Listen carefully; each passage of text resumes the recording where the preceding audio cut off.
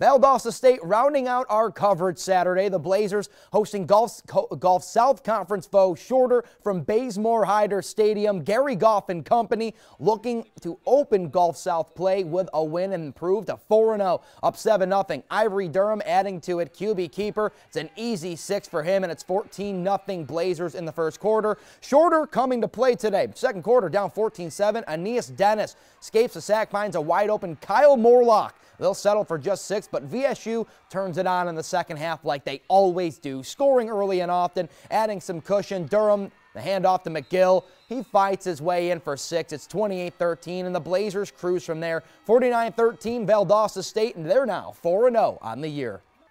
We got to make sure that we stay locked in, and we can't afford to overlook anybody. Now, we didn't overlook Shorter by no means, but you know, we got a big game next week. We came out here and scored so fast, and sometimes that could be your Achilles heel right there. We scored fast, and I think we kind of just maybe relaxed a little bit in that second quarter, but we can't do that. We can't afford to do that. We got to make sure we're clicking on all cylinders for 4 full quarters. The Blazers are back at home next Saturday for a matchup with Delta State.